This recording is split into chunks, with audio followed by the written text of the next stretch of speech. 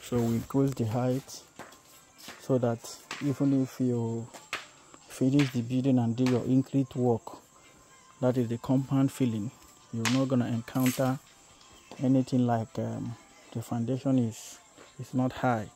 Just like most engineers, they don't know. You see a land that slopes backwards, you come and build anyhow there.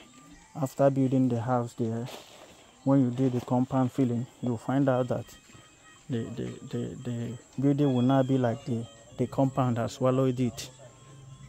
It will not have a shallow foundation, as in the compound, because of the compound filling.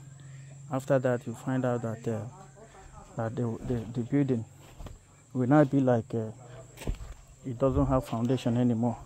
So we put all these things in consideration with regards to checkmating the height